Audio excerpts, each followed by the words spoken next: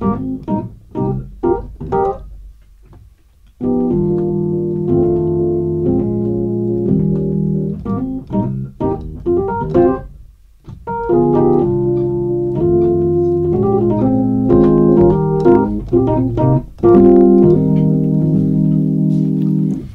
a song called Sometimes that I co-wrote and co-produced with Questlove for another Philly native, Bilal. I've known Bilal for a long time. I first met him when he was a teenager and he was singing with this choir in Philly called Youth Delegation. Bilal is renowned for having like this crazy voice, and he was singing these really high notes and crazy runs and just real advanced melodically and harmonically. You know, he was that dude. So I passed across again sometime later up in New York. He'd gone to school in New York, and he was working on his debut album.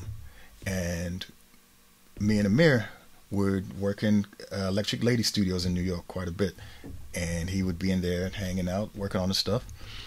He was always rolling around with this kind of tall dude with these goofy dreadlocks.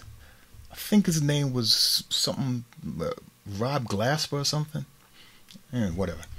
So we decided to do some music with Would-Be. Go in the lab for a few days, come up with some ideas, yada, yada, yada. One day we're working in the studio and Common rolls through. Now, that's not too uncommon, that joke, for him to roll through. Everybody sort of came through Electric Lady Studios, and that's where a lot of people were working on their stuff at that time. So he comes through, and he's just a little upset. It's like, well, what's the problem, man? He said, man, I was up for this movie role, for this movie called Carmen, and starring Beyonce. And the role that I wanted to get, Mos Def got. So, you know, we feeling bad for our boy, so we do what, you know, brothers do. We start clowning them, we start teasing them. Actually, let's change that. They started it. Anybody that knows me knows that I'm not the type of person to tease any of my friends. All my friends will tell you that that's not who I am. So anyway, we start clowning Common. We start playing Mos Def songs and Destiny's Child songs. Just, you know, changing the lyrics up and messing with them. We started playing like Umi Says.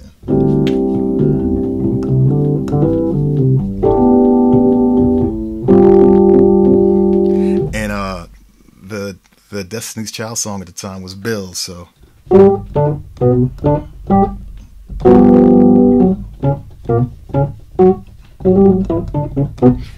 playing and just having fun and cracking jokes at his expense, and he's of course laughing and he's firing jokes off back at us because that's the type of person he is, you know.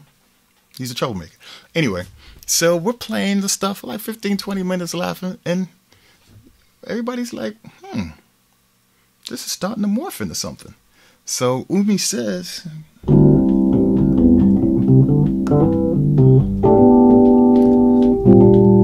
sort of morphs into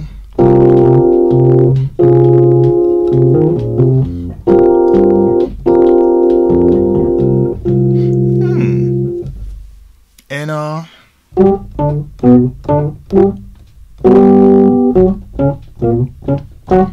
sort of morphs into we're like, hold up, we got a song here. So we with the help of my big brother, one of my favorite people on earth, the bass god Pino Palladino, we tracked the song. Now Bilal writes an incredible song, you know, a story of self-reflection and who he is as a man in this world, and boom, we have a song. Again, we tease Common. Of course, he's not thinking about it now. He's got Emmys, he's got Oscars, he's got Motor Trend, Car of the Year. He's whatever. But you never know where inspiration is going to come from. It could come from clowning one of your boys.